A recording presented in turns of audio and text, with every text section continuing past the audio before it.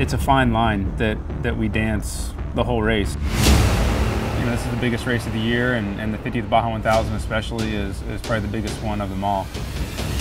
I look at the Baja 1000s that start in Ensenada and finish in La Paz or Cabo as real Baja 1000s. It's the longest, most brutal motorsports event on the entire planet, and probably always will be.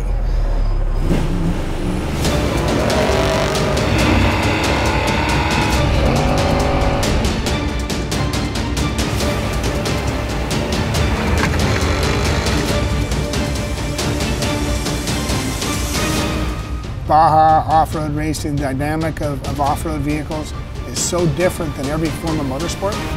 It's the coolest thing around.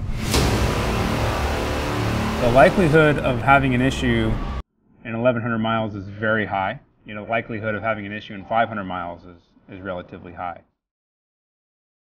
We take a vehicle and drive it through the harshest environment possible as fast as we possibly can for 20 hours.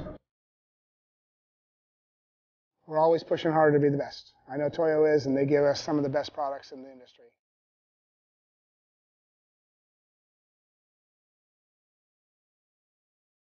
You run with the guys you're around, and if you can get yourself in that lead pack, that dust pile moves faster than the second lead pack, or the third lead pack, or the fourth lead pack.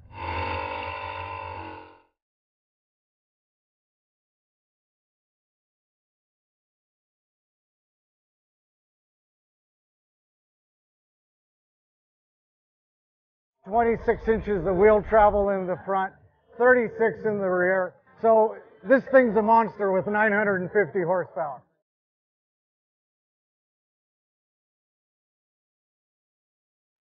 It's every kind of terrain you can imagine. There's silt, there's rocks, there's mountains, there's desert, there's ocean. It's everything you can imagine. This Baja 1000 has it.